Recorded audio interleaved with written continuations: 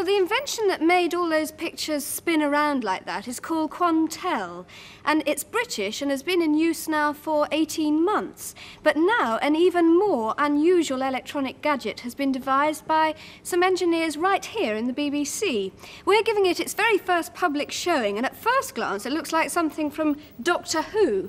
But this machine can actually memorise a television picture and then change its size and position and put it anywhere it wants to on the television screen. And a few minutes ago, it actually memorised that customised bar stool and bike that we showed.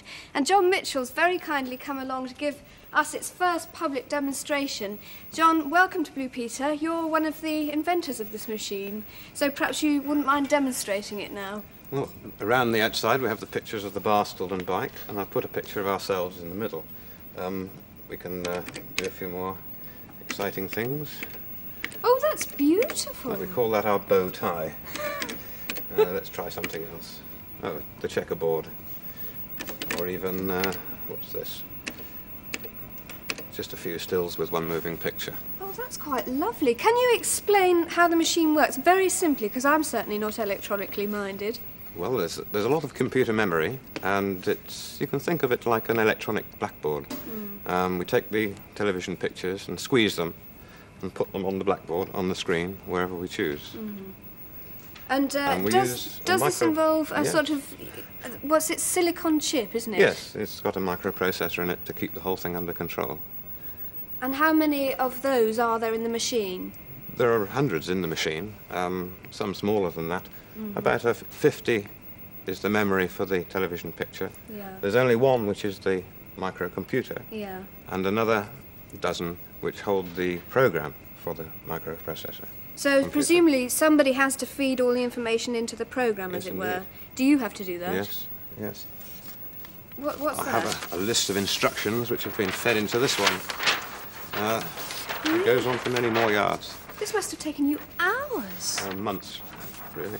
And you kind of thought, right, I'd like a picture with a moving bit there and 3 stills, and then you sorted that out, did you? They grow, and when you think of new ones. Gosh, I think that's amazingly clever. Can you demonstrate some more magic tricks? Yes, if Simon would like to take Goldie for a run, I'll put this tape of effects in, and we'll see what we can do to the camera pictures. Right.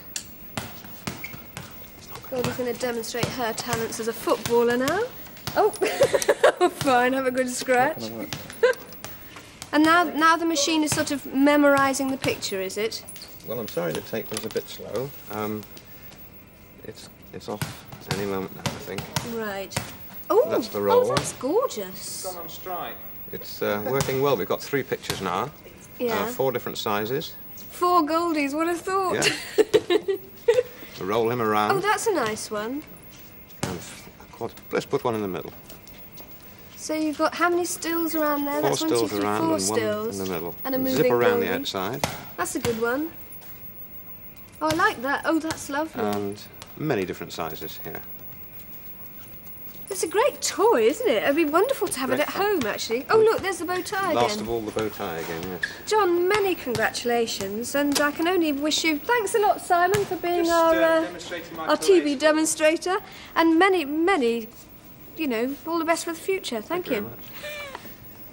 And from that mind-boggling new invention to this mouth-watering new book, because next Friday marks the long-awaited publication of the Blue Peter Book of Gorgeous Grub.